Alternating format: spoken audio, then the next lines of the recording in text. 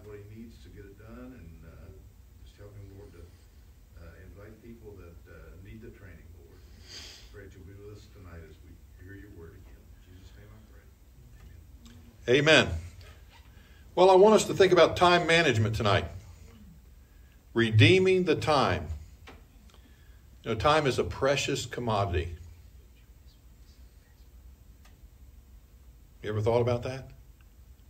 Time is something we're going to be held accountable for by God. Every second, every minute, I wrote this down, every hour, every day, every week, every year is important. Time is either wasted or productive. Some people said about time. Winston Churchill said this: let our advanced worrying become advanced thinking and planning. Amen.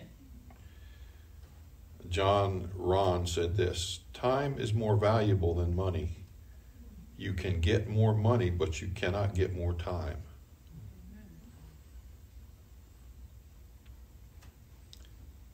Shakespeare said this, William Shakespeare: better to be 3 hours too soon than a minute too late. That's for me tonight, Brother Arnold. Abraham Lincoln said this: give me 6 hours to chop down a tree, and I will spend the first 4 sharpening the axe. Some thoughts about time. Now I want to think about time. I want us to think about, since we're in church and since we're preaching a message, let's get a biblical, amen? A biblical basis of time management. What's the biblical basis of time management? Okay? I have 24 hours in a day, so many hours a week, and so many, you can count seconds and so forth. We have that. But what's the biblical basis? What does God say about time? That's where we begin. Before we even make a schedule, decide what we're going to do, we need to make sure we have a biblical understanding of time.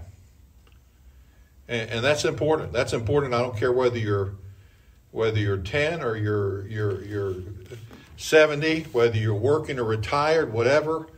God, we're going to give account of our time. And so a biblical basis is important. Notice the Bible says in Colossians chapter 4 and verse 5. Colossians chapter 4 and verse 5. Look at what it says. Walk in wisdom toward them that are without, redeeming the time. Redeeming the time. Now, what's the biblical requirement here? The biblical requirement is redeeming the time. It's a command to rescue from loss, to take the best advantage of, and not to waste it. We are time wasters. We are time wasters. We waste our time doing things that do not matter. Now, I'm preaching to me. You're just a spectator tonight. I need this message tonight. I have a project that has been delayed, and I've promised it by the end of February. And these guys come in here, and I walk on site, and I said, you need to get some something in your giddy up. You need to get this thing moving and get this done. And I called the guys, the owners. I said, I want this done now. I've got a schedule. You have the schedule. You need to get it done. And you can be productive. You can be productive in a construction situation.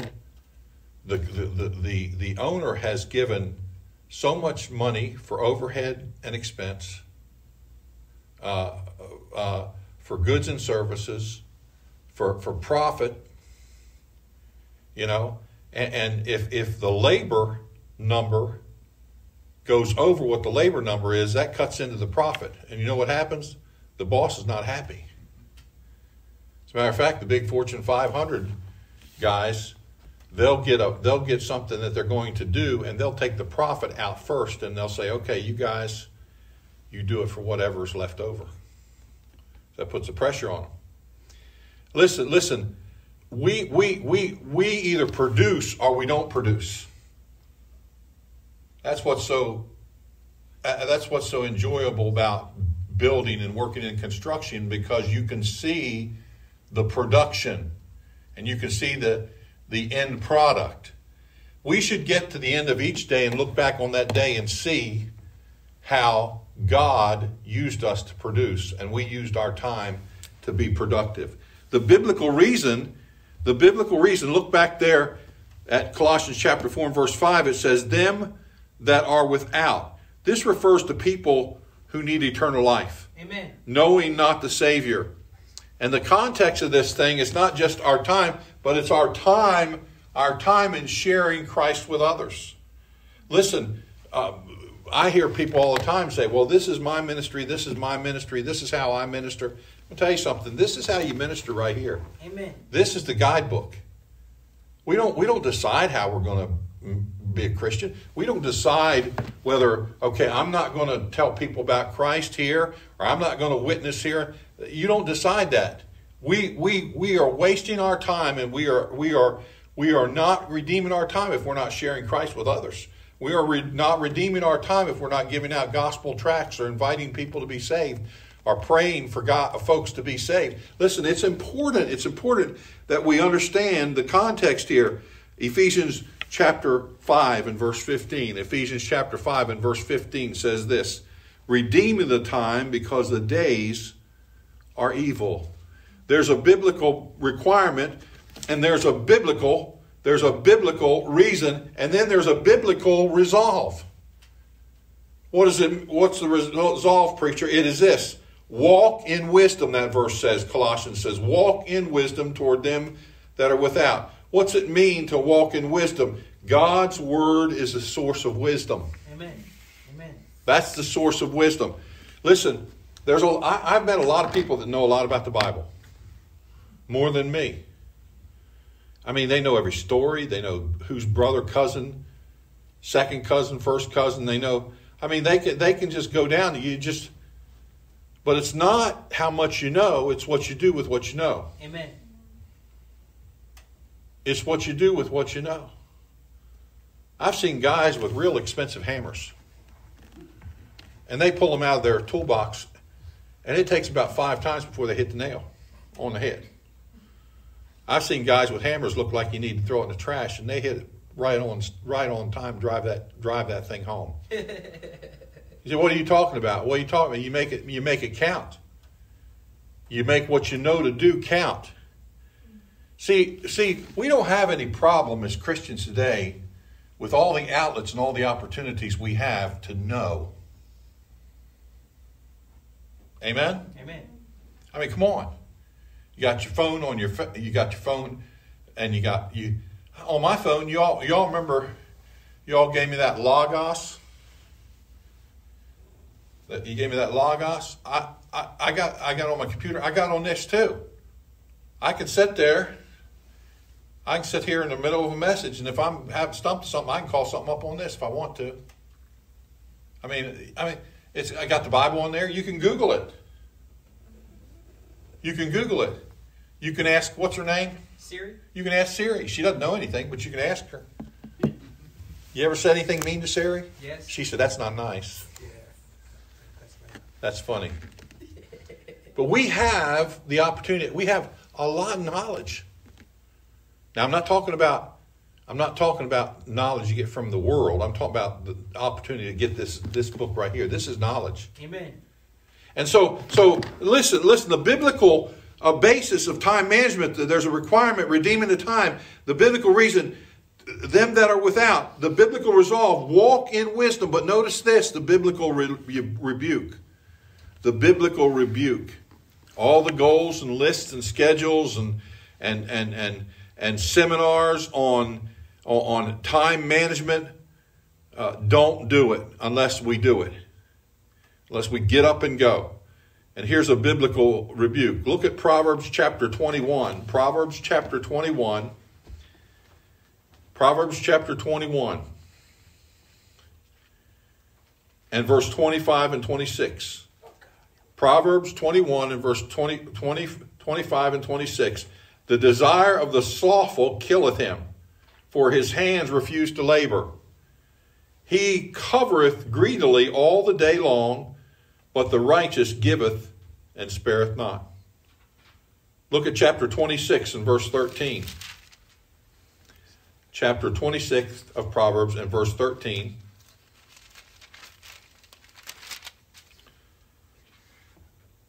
Says, the slothful man saith, there's a lion in the way, a lion is in the streets. As the door turneth upon his hinges, so doth the slothful upon his bed. The slothful hideth his hand in his bosom. It grieveth him to bring it again to his mouth. The sluggard is wiser in his own conceit than 7 men that can render a reason. The slothful man. Look back to chapter 6 and verse 9. What's that saying? What's that saying? It's saying the slothful man, he just lays around, does nothing. Right. Won't even raise his hand to his mouth. It's pretty bad, isn't it? That's bad. Yeah, feed me. I'm entitled. Notice verse 9 of chapter 6. Look what it says. Go to the ant, thou sluggard. Okay? God says, look at the ant, lazy person. Consider her ways and be wise, which having no guide, overseer, or ruler, provideth her meat in the summer and gathereth her food in the harvest. How long wilt thou sleep, O sluggard? When wilt thou arise out of thy sleep?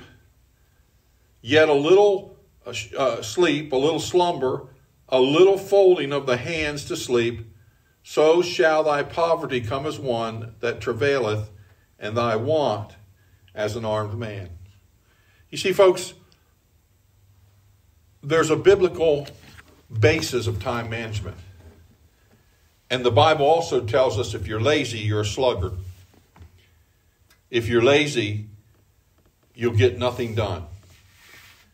If you're lazy, that's not what God wants. You don't work, you don't eat. Right. You work 8 hours for 8 hours pay. That's the way it is. And so the biblical basis of time management, it's important that we manage our time. There's a biblical basis.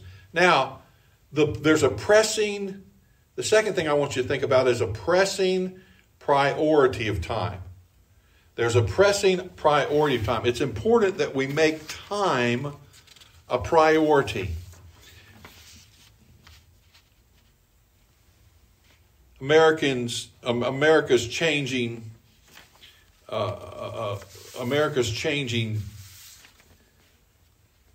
society. So what are you talking about, preacher? Well, longer work hours. The average worker works 46.8 hours a week. Professional workers, 52.2 hours a week. Small business operator, 51.3 hours a week. Leisure hours, 16.2 hours a week. Working mothers, 65% of mothers with children under 18 work outside the home. 56% of mothers with preschool children work outside the home. The result of this is added stress trying to keep work and family life in balance. Extra activities, school and community functions, church and ministries, recreation and clubs, family and get-togethers. There's a changing priority of time management. There's a changing priority of time management. Now the basis of God, the basis of time management is it must be biblical in a Christian. And there is importance of the pressing priority of time management because of the way America's. We cannot be fashioned by the way America does it. Amen. Now, let me give you some tips tonight. Let me give you some timely tips of time management. Number one, the word decision comes to mind. What are you talking about? Well, you've got to decide. You've got to establish your purpose. What am I going to accomplish? How am I going to accomplish this? You must decide what to be, and before you're deciding what you're going to do. You say, put that in another sentence. What does God want me to be? What does God want me to be? Remember when you were little? And you say, when I grow up, I'm going to be a... Right? We all had those dreams. But here, as a Christian, we must ask God, what does God want me to be? Okay? And you look in the Old Testament, many times, there were men studying to be priests, and God says, no, you're going to be a prophet. Wow. Did they waste their time? No. But they changed their direction. God reaches down to Moses, says, Moses is chilling in the palace, and he says, yeah, you're gonna lead the children of Israel. Really? I don't even know how to talk. Well, I'll get somebody to speak for you. Next excuse. So you have to decide. And God took him out on the backside of the desert. How many years? 40 years. That's a long time for college. That's a long time. 40 years. 40 years. I mean, come on. That's a long time. I don't care. You can slice it, dice it, puree it. It's still a long time. Here. Now, listen. Unless you have some sort of goal or mission statement, you're gonna miss it. And setting a goal, you've got to be specific. You've got to you got to measure. You've got to have something achievable. You've got to have something realistic. You have to have something. You have to have plan your time. That's the word SMART. Specific, measurable, achievable, realistic in time. You've got to set those goals. God is interested in who you are and what you do. Do you think there was a plan for Jesus? Yeah. How long was his public ministry? 3 years. Started at what age? 30. 3 years. 3 years. That was the plan. That was the plan. 3 years. That was God's plan. See? And so, who am I? What am I? And how am I going to get there? I've got to establish that purpose. Again, timely tip number 2, designate. Establish your priorities. Now, there are priorities in our life. Right? For most of us, for man, it's for a lot of fellas. It's God. It's family. It's church. It's work. Right? And how do you prioritize them? You say, preacher, well, I juggle them. That's not what the Bible says. It doesn't say juggle them. It says to prioritize. You know why this building isn't packed on Sunday morning and Wednesday night and there's no chairs? Because it's not a priority. Right. It's got to be a priority. Right. And it's important. So establish priorities. The key is before you effectively make a schedule of your different tasks each day, You've got to break it down. How long am I going to sleep?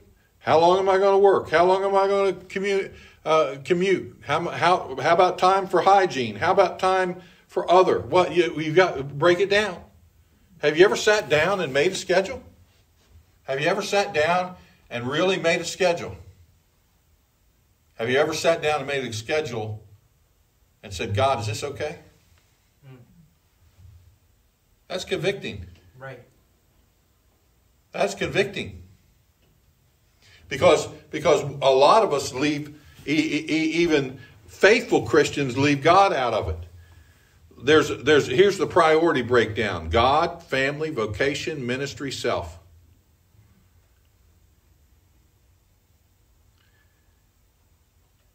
You say, well, preacher, ministry's down there a little bit. Listen, God established the family. Amen. God established family. God says you provide for your family. Amen. God says you need to be in church and you need to minister. Amen. But let me just say, don't use your family as a reason not to be in church, or not to do God's will. Amen. Don't use your job as a reason not to be with your family. You're right. There's a lot of people work. Why? They don't want to go home. It's true. I've seen that. They don't want to go home. And so the time management is important. Listen, the satisfaction we get in life comes from a small wedge of time called other. A time when we get alone by ourselves. A time that we are not working, we're not with anybody, and it's family time, devotional time, things that we can do, hobbies.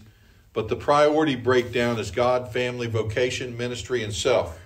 Now, the Christian has been given spiritual gifts, talents, and they are to be used.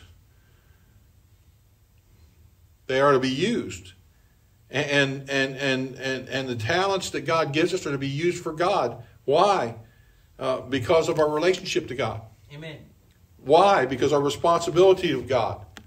Why? Because there's going to be a reckoning with God. Why? Because there's going to be a rejection of God by God, of things that we shouldn't have done, things that were wood, hay, stubble. And so we must not only make a decision, we must designate. We must designate, establish the priorities. And then another thought is this: discipline. Now, I'm going to tell you something. It's easy to write a plan down. I've done that before. I've written a plan down before. But to stick to the plan, it is tough. It's tough.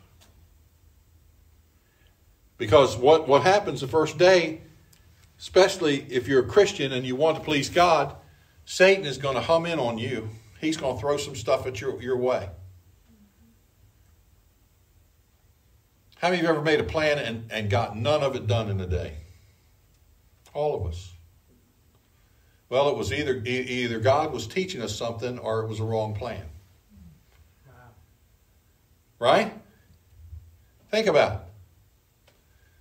Now, God wants us to be productive. And so it means to establish your plan, discipline. After determining the purpose in life and after deciding your priorities, the next step is the plan of action. Begin with a to-do list.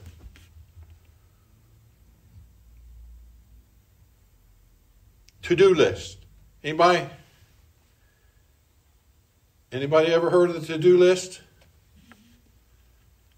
To-do list. Many men call it the honey-do list. But to-do list, the to-do list. People to see, things to be done, activities to be planned, calls to make, letters to write, items to obtain, places to go, other. But you've got a list of things. What is my to-do list? What's your to-do list for tomorrow? Well, you better make one because you won't get anything done. Right. Now, a lot of people say, well, preacher, you got to understand something. I have a job. And I go to that job and they tell me what to do. No, even at your job, you should have a to-do list. Right. See, the Christian should be the most valuable employee at any place. We should be valuable. You know, when I work a job, I try to learn it to the place that I get ahead. I started one of my first jobs, besides being a paper boy, was working with a brick mason. And the first day I was working with the brick mason, it was mud. And so he said, okay, here's what we're going to do. We're going to set 2x4s up, and you roll the mortar on the 2x4 while you're trying to stand up in the mud. You know, Maryland clay mud. And so that was a day to remember. But then there were other days, and I had 2 bricklayers that were laying just as quick as it could go. But then I learned, and I got smart, and I learned to stay ahead. You know what happened when I was ahead? I picked up a trowel and started laying brick. So I was not only a laborer, I was becoming a bricklayer. See? Learn to lay block. Learn to set a corner. Say, what's setting a corner? That's how you get that's what they first do. They set the corners before if you go to see they're laying block, you see the corners. You say, well, what are they doing? Well, they're getting the building square. You don't want a snake. You want it straight, right? And so that's the way it works. You learn your job. You say, where'd my manager come from? Probably from where you stand right now. The boss is the person that knows how to do all the jobs, supposedly. Supposedly. And so it's important that we do that. So you make a schedule. You make a schedule, things that you need to accomplish. Okay? And so that's what you have to do, or nothing. You got a to-do list. And then the priorities. Choose the activities that receive your time, energy, and resources. Now, here's what I say about a priority. If I don't do any of the others, I got to get this done. So it comes first and gets all my attention.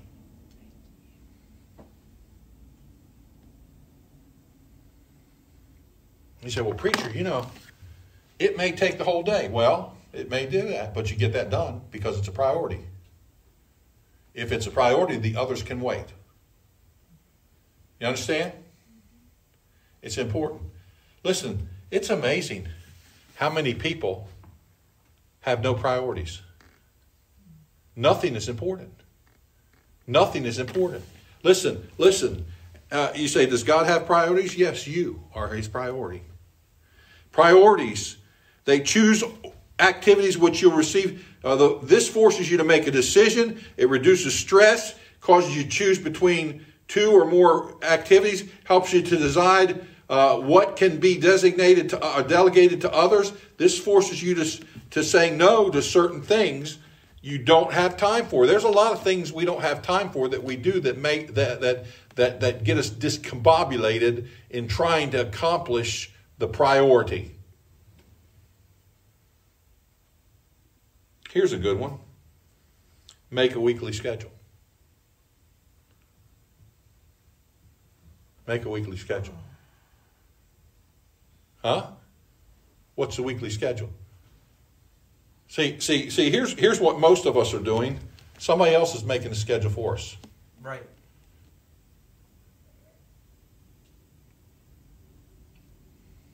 Somebody else is making a schedule for us. Now, over the Christmas holidays at our job, we had things roughed in and some things done at the job at the building, and it was a cement. It was a floor that needed to have a flooring. Anybody ever seen these indoor outdoor? They throw flakes down and put acrylic It's the clear stuff over top of them. Okay? But it can't freeze. And I don't know if you know this, but it's cold outside. So what did you do, preacher?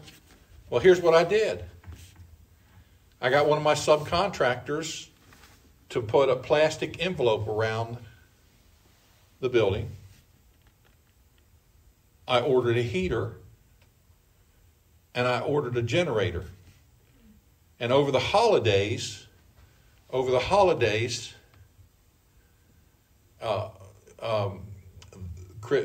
week before Christmas and the days after Christmas, they did the floor. Now, why did you choose that? Well, nobody wants to work those 2 weeks anyway. But those flooring guys did. And so they got it done. Now it's done. And everybody's back in. And the government official walked up to me and said, you know, that was ingenious. And I thought to myself, man, you haven't seen much then. I mean, because it may, well, to some people say, wow. A lot of people say, wow. But to me, I thought a month before, I said, okay, what do I got to do to get this done? And I planned it. Because why? It was a priority. Do you understand what I'm saying? I got to turn that building over at the end of February. I've promised it to those people. It's a dog kennel. They want dogs put in that place. They got cat condos in there and all kinds of crazy things. And we've got to have it ready for them. We've got to have it powered up. And you say, well, you do. It's priorities, and you've got to plan it. I've got a schedule. I've got a schedule on a computer that I make. It's a timeline. And it's got their time, and it's got when they're supposed to start and when they're supposed to be done, when they're supposed to start, and who comes before this person, who comes after this, and we're going to be done here. Now, do I just put that schedule out there and it just happens by itself? No, I've got to stay on it. You see, folks, God, whether you acknowledge it or not, or have thought about it or not, God has the ultimate plan. Do you understand that? Do you understand that God made prophecies throughout the Old Testament history? And all prophecies have come to pass up to the point that he comes back. There's nothing that has to happen before Jesus comes back to get us in the clouds. Wow. Nothing. Nothing. Not a thing. The only thing that has to happen is the Father says to Jesus, go get him. That's his plan. I've heard people saying, I study prophecy. I've heard people say, well, when we're out of here, everything just goes haywire. No. Things happen, but they're his plan. You say, how do you know? He's already prophesied it in the Bible. Right. And it's going to take place. It's going to take place. Now let me finish up and give you a couple things. Number one, in conclusion, you need to have the proper principle in life. And there's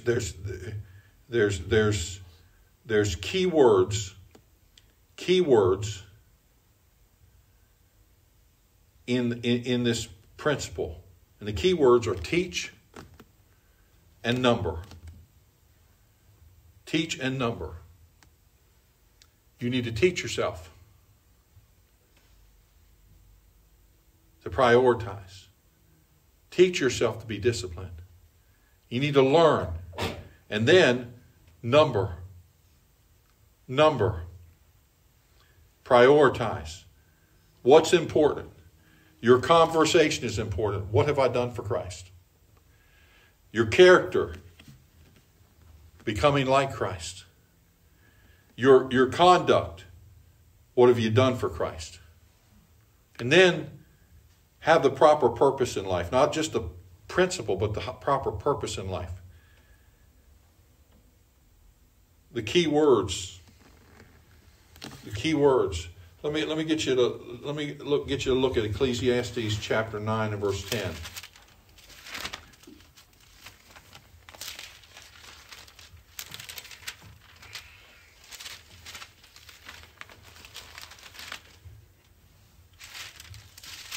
Psalms, Proverbs, Ecclesiastes.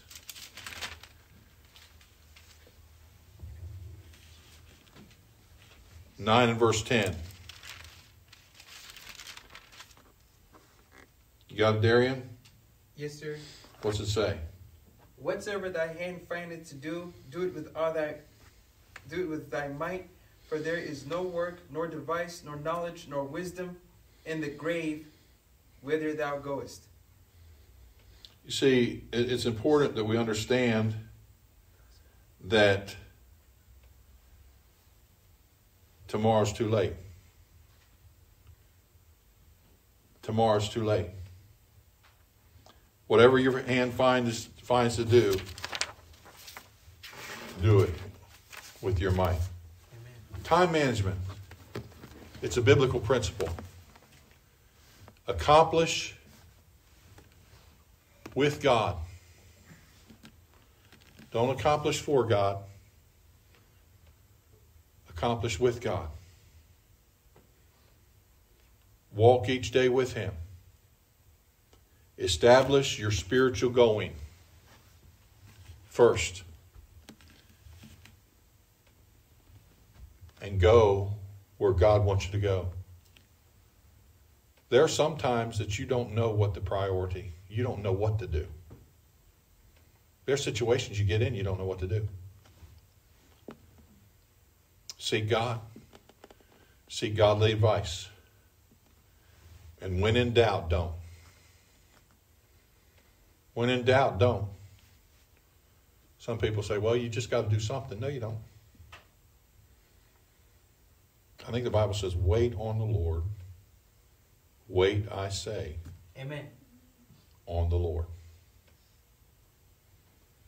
It's important. Time management. How much can I squeeze? I remember I've given this illustration 100 times. I used to go to elementary school, and my mother would cut my orange in fours, and I'd stick it in my mouth, and smile with a big orange in it, and then chew the pulp and all that stuff. But some guys the orange was whole, and they'd take and cut a hole up in there, and they'd squeeze that thing till it was just nothing. They'd get every bit of juice out of it they could. And that's what we ought to do with each day. Squeeze everything we can out of it for God. Amen. And with God. Amen? Now, my challenge to you is this. Ask yourself tonight, who am I? What does God want for me? What does God want for me? And then everything else is arranged around that. Everything else is arranged around that.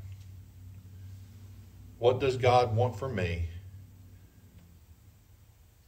And arrange everything else around that. Plan, prioritize, be disciplined. And you get to the end of the day, my motto is this: do your best and hang the rest. Do your best today, hang it up, rest, and restart tomorrow. Amen? Amen. Let's pray. Father, bless as we do business with you. I pray that our time would be managed correctly, properly. We can accomplish what we need to for you. Lord, it's amazing how you can use a person if they'll be yielded to you in the principle of time.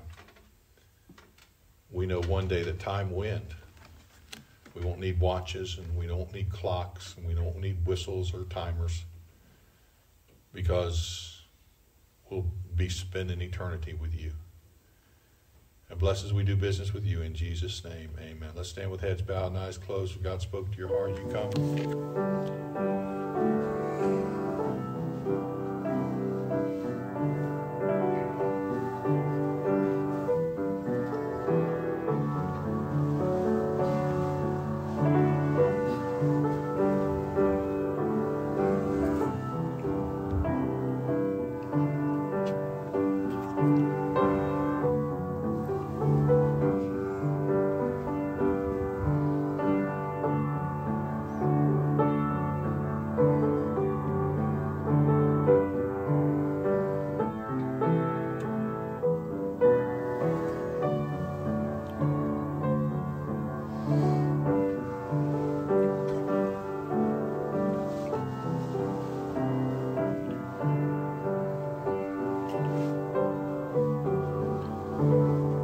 Amen. Amen. Well, let's close in prayer. Good to see you. Darian, close for us in prayer.